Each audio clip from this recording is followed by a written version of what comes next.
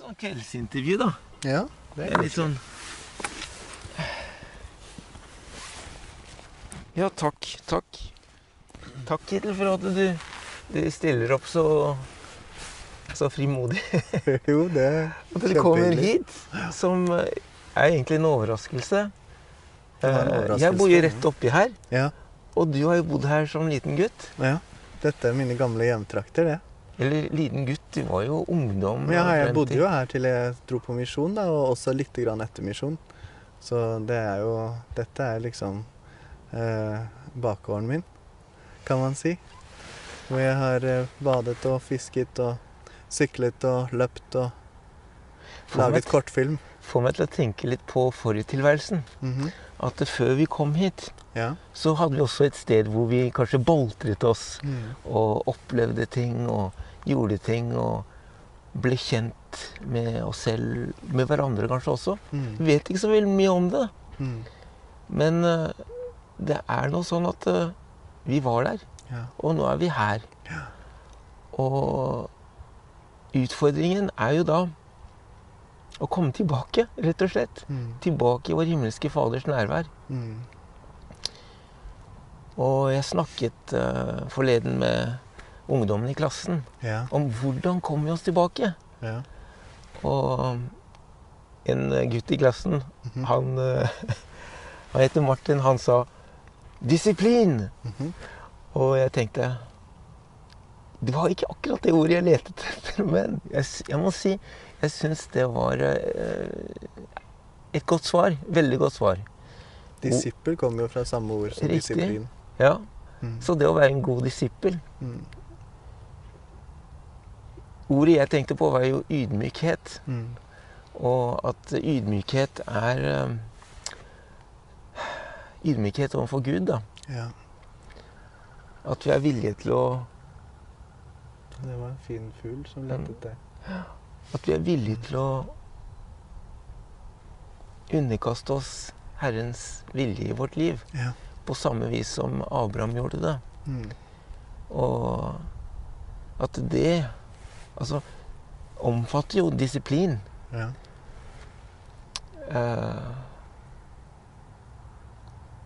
For meg er det litt sånn disiplin til å se hen til Kristus i Nettopp. enhver tanke. Disiplin til å ikke tvile, til å ikke frykte, men å overvinne de tingene ved å fortsette å holde blikket mot ham. Mm. Han inviterer oss til å komme ut av den trygge båten vi sitter i, Mm. som Peter og de andre satt i. Ja. Og så inviterer han oss til å i tro komme til ham og gå på vannet. Og det som er interessant er at hvis vi gjør det, så er vi faktisk trygge. Så lenge vi har tro på Kristus, så vil vi gå på vannet. Mm. Hvis vi ikke gjør det, så vil vi føle oss trygge kanskje i båten. Men den båten kommer til å gå i stykker en dag, når bølgene og stormen kommer. Og da er det eneste stedet som er trygt, er faktisk å ha tro nok til å følge Jesus Kristus. Mm. Det andre ordet som dukket opp i samtalen med altså, det var en del av leksen, da. Mhm. Er dette her med lydighet. Mm. Hvor viktig er ikke det å lære oss lydighet? Mm. Ydmykhet, disiplin, lydighet. Mhm. Og jeg har følt at det er så viktig at vi setter pris på Herrens bud til oss. At det er som juveler for vårt liv. Ja. At det er en lampe for vår fot. Ja. Det er sant, det. Og på en måte så er det også en måte hvor vi kan lære oss å faktisk bli kjent med Herren. Mm. Han sier 'jeg er loven', Mm. og loven er oppfylt i meg. Mm. Så jeg har bare følt i det siste at det er noe med det som er veldig betydningsfullt, viktig for oss. Mm. Det andre vi trenger, Ja. er jo da et vitnesbyrd. Mm. Jeg tror det vil styrke oss i vårt ønske om å faktisk være lydige. Mm. Så hvordan fikk du et vitnesbyrd? Jeg fikk et vitnesbyrd på et øyeblikk med en liten forberedende prosess i forkant. Og først i ettertid har jeg skjønt at jeg oppfylte Moronis 3 betingelser for å få åndelig kunnskap. Og den ene er oppriktig hjerte, det andre er ærlig hensikt, og den tredje er tro på Kristus. Og jeg var jo ikke døpt som 17-åring, men jeg visste at dagen da jeg kunne bli døpt var nærmet seg, fordi min far ønsket at jeg skulle bli døpt når jeg var 18 år, hvis jeg da hadde et ønske om det. Så på et halvt års tid før det så tenkte jeg veldig nøye over hensikten med livet, og miraklet, at jeg eksisterer, og at jeg har fingre, og at det er trær som vokser, og at vi snurrer rundt i universet og sånne ting. Jeg hadde en del tanker rundt hvor utrolig denne eksistensen er. Og jeg leste litt fin litteratur, Leo Tolstoys skriftemål, jeg leste i skriftene, i de hellige skriftene.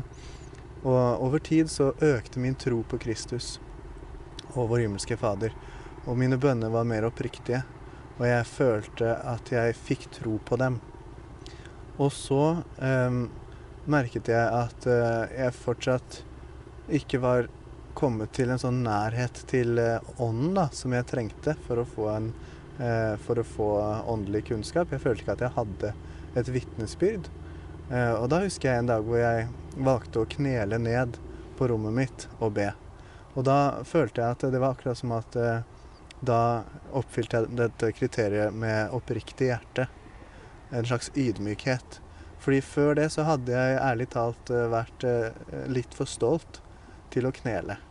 Jeg hadde bedt sittende, eller kanskje liggende eller stående, men å knele ned alene på et rom og tale til Gud, det føltes så ydmykende, rett og slett, i min stolte situasjon.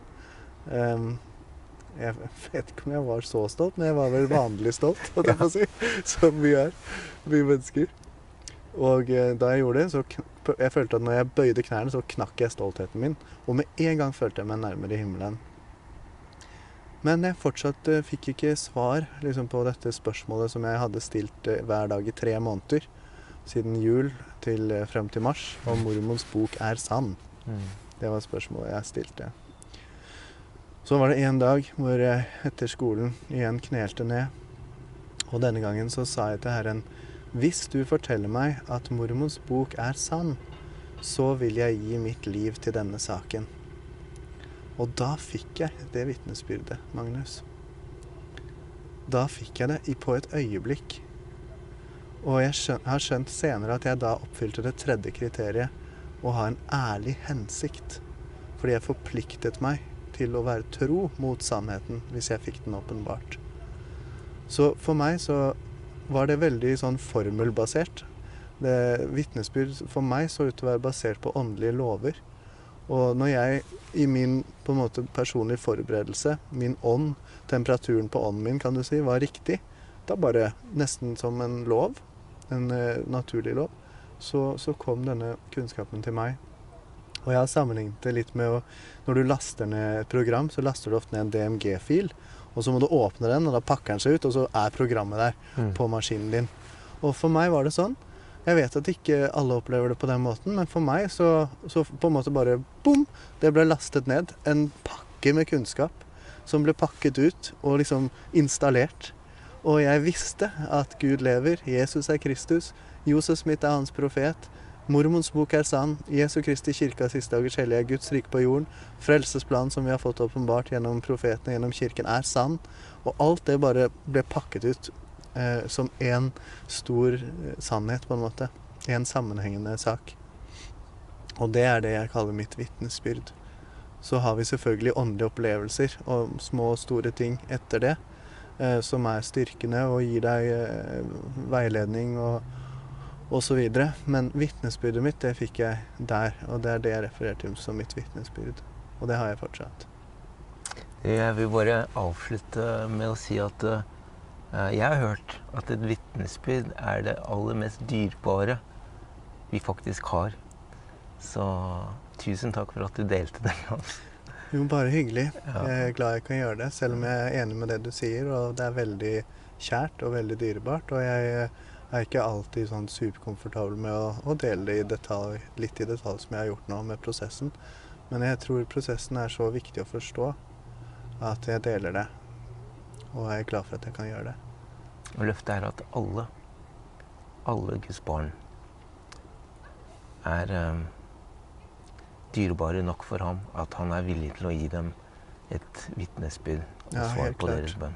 Vi er like for Så- Herren, og alle har den samme muligheten.